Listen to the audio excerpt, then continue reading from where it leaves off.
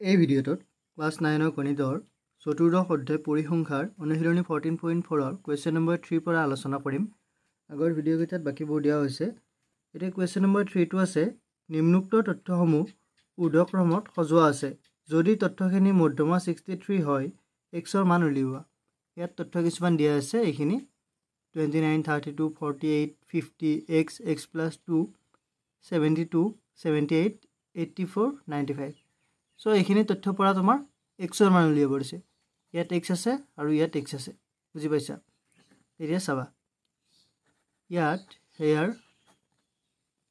তোমাৰ তথ্যখিনি আগতে আমি লিখি লওঁ। ইয়াত ঊৰ্ধ্বক্ৰমত বুলি কৈছে, সৰুৰ পৰা ডাঙৰলৈ তেনেকুৱাকৈ দিয়া আছে। তথ্যখিনি হৈছে 29, 32, 48, 50, x plus 2, 72, 78, 84, 95। বুজি পাইছা? এইখিনি আমাক তথ্য দিয়া আছে। এই মধ্যমাটো দি দিছে 63 বুলি। তাৰ আগতে আমি ইয়াত কেইটা তথ্য আছে সেইটো চাই লওঁ। 1, 2, 3, 4, 5, 6, 7, 8, 9, 10। ইয়াত 10টা তথ্য আছে, অৰ্থাৎ পৰ্যবেক্ষণৰ মান হৈছে ইয়াত 10। চ' প্ৰথমতে আমি মধ্যমা 63 এইটো লিখি নলওঁ। প্ৰথমতে আমি ইয়াৰ সূত্ৰত ব্যৱহাৰ কৰি পিনে আমি ইয়াৰটো উলিয়াই লওঁ। চাবা, ইয়াত এইটো দিয়া আছে বুলি দি দিবা, গিভেন।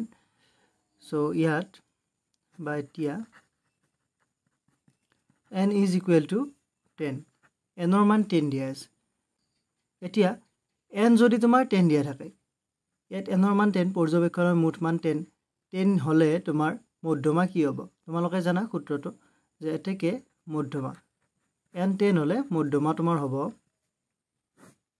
n/2 তম পদ প্লাছ n/2 প্লাছ 1 তম পদ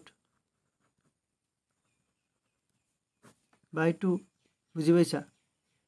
এই দুটা পদৰ যোগ কৰি পিনে আমি 2ৰে ডিভাইড কৰিব লাগিব।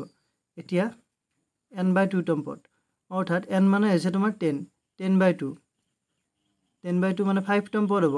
5 তম পদ প্লাছ 5 প্লাছ 1 6 তম পদ। চ' এই দুটা যোগ কৰি পিনে 2ৰে ডিভাইড কৰিব লাগিব। এতিয়া 5 তম পদটো চোৱা, 1, 2, 3, 4, 5। এইটো 5 তম পদ আৰু 6 তম পদটো হৈছে এইটো। চ' x plus 2/2। বুজি পাইছা? চ' x plus x দুটা যোগ কৰিলে হ'ব twice x আৰু প্লাছ 2/2। বুজি পাইছা? এইখিনি আৰু আমি শ্বৰ্ট কৰিব পাৰিম। ইয়াৰ পৰা যদি 2টো কমন লওঁ, তেতিয়াহ'লে তোমাৰ কি হ'ব? 2x plus 1/2। 2 কেঞ্চেল গ'ল, অৰ্থাৎ x plus 1। এতিয়া আমি ইয়াৰ মধ্যমা পালোঁ x plus 1। আকৌ আমাক ইয়াত দিয়া আছে প্ৰথমতে তথ্যখিনি মধ্যমা 63। চ' আকৌ এগেইন দিয়া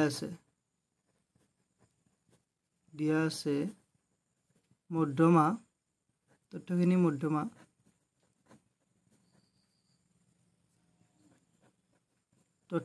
মধ্যমা ইজ ইকুৱেল টু 63। এতেকে চোৱা, এইখিনি তথ্যৰে আমাৰ মধ্যমা দিয়া আছে আৰু এইখিনি তথ্যৰে আমি মধ্যমাটো উলিয়াইছোঁ। ইয়াত আমি কেৱল মানটো পোৱা নাই, কাৰণ ইয়াত x আছিলে। চ' ইয়াতো আমি মধ্যমা উলিয়াইছোঁ, ইয়াতো আমাক মধ্যমা দিয়া আছে। চ' এইখিনি আৰু এইখিনি ছেম হ'ব, কাৰণ এইটো তোমাৰ তথ্য একেটাই আছিলে। চ' ইয়াৰ পৰা আমি লিখিব পাৰিম এতেকে x plus 1 is equal to 63 implies x is equal to 63 পৰা 1 গ'লে 62।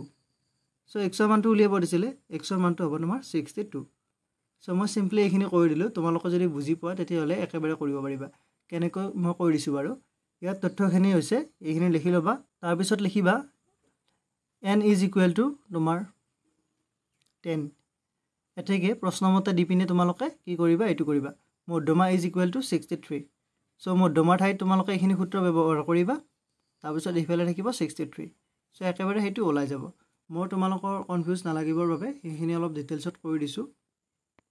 এতিয়া আমি 4 নম্বৰ কুৱেশ্যনটো চাওঁ। দিয়া আছে এই তথ্যৰাজিৰ বহুলক নিৰ্ণয় কৰা। ইয়াত বহুলক উলিয়াব দিছে। চ' চোৱা, ইয়াত তথ্যখিনি, চ' তথ্যৰাজি ইয়াত লিখি দিয়া 14, 25, 14, 28, 18, 17, 18, 14 23 22 14 18 সো এইখিনি তথ্য দিয়া আছে এই তথ্যখিনিক আমি প্ৰথমতে কি কৰিম ঊৰ্ধ্বক্ৰম বা অৰ্ধক্ৰমত সজাই ল'ম সো ইয়াক ঊৰ্ধ্বক্ৰমত সজালে হ'ব চোৱা এইখিনিক আমি সৰুৰ পৰা ডাঙৰলৈ সজাই ল'ম প্ৰথম ইয়াত চোৱা 14 টো হ'ব তাৰপিছত 14 ইয়াত বহুত কেইটা আছে চাই লোৱা এটা দুটা তিনিটা চাৰিটা পাঁচটা সো 2 3 4 5 ইয়াত 14 আছে তোমাৰ 5টা তাৰপিছত 14 ৰ পিছৰ সংখ্যাটো চোৱা 14 ৰ পিছত 17 হ'ব এইটো 17 তাৰপিছত 18 কেইটা আছে চোৱা এটা দুটা তিনিটা আছে 1 2 3 18 ৰ পিছত তোমাৰ 90 20 20 নাই ইয়াত 21 নাই 22 আছে সো 22 চোৱা 22 ইয়াত এটা আছে তাৰপিছত 23 এটা দেখিছো আমি তাৰপিছত তোমাৰ 25 আছে এটা তাৰপিছত আছে তোমাৰ 28 বুজি পাইছা এতিয়া চোৱা এইখিনি মই ঊৰ্ধ্বক্ৰমত সজালো এতিয়া চোৱা ইয়াত কিমান তথ্য আছিল চোৱা পৰ্যবেক্ষণৰ মুঠ মান চোৱা ইয়াত 1 2 3 4 5 6 7 8 9 10 11 12 ইয়াত চোৱা 1 2 3 4 5 6 7 8 9 10 11 12 13 সো ইয়াত এটা বেছি হৈ গৈছে ইয়াত কোনোবাখিনিত ভুল হৈছে আৰু এবাৰ চাব লাগিব তোমালোকে এইটো ভালদৰে চাবা সো 14 চোৱা 1 2 3 4 ইয়াত কেইটা আছে 1 2 3 4 5 সো ইয়াত 14 টা বেছি হৈ আছিল সো এবাৰ ঠিক হৈ গ'ল বুজি পাইছা এইখিনি তোমালোকে ভালদৰে চাই ল'বা সো তথ্যখিনি বুজি পালা তোমালোকে এইখিনি তথ্য দিয়া আছে ইয়াৰ পৰা আমি ঊৰ্ধ্বক্ৰমত সজালো ঊৰ্ধ্বক্ৰমত সজোৱাৰ কাৰণটো হৈছে তোমাৰ যাতে তোমালোকৰ কনফিউজ নালাগে তোমালোকে যদি ইয়াত চাই পিনে ক'ব পাৰা এইটো 14 টো 4 বাৰ আছে তেতিয়াহ'লে কোনো কথা নাই কিন্তু তোমালোকে এইটো কৰি চাবা এইটো মেথডত গ'লে তোমালোকৰ ভুল হোৱাৰ চান্সটো খুব কম থাকে বুজি পাইছা ইয়াত চোৱা ঊৰ্ধ্বক্ৰমত সজোৱাৰ লগে লগে এইখিনি পাই গ'লা ডাটাখিনি ইয়াত 14 টো 4 বাৰ আছে বাকিবিলাক সব কম আছে কিন্তু ইয়াত যদি তোমালোকে চাবলৈ যোৱা ইয়াত তেতিয়াহ'লে চোৱা ইয়াত 28 দেখিবা তোমালোকে 18 টা দেখিবা তাৰপিছত তোমাৰ 22 আছে 14 দুটা আছে সো তোমালোকৰ কনফিউজ হৈ যাব সো তোমালোকে ঊৰ্ধ্বক্ৰমত সজাই ল'বা এতেকে নিৰ্ণয় বহুলক